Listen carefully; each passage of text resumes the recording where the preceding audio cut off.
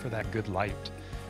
Really try and search out, you know, the right reflections and shadows and all that kind of thing, and look for where that light is golden. When you find a scene that you really like, shoot it from all angles. Up, down, over to the side, over to the left, include that rock, don't include that rock. Try it all.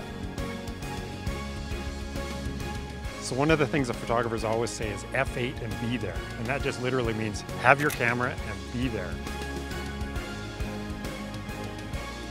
You're going to be pouring sweat, and then at the same time you've got to stop and be patient and think and not rush things and go, what's going to make the best picture here?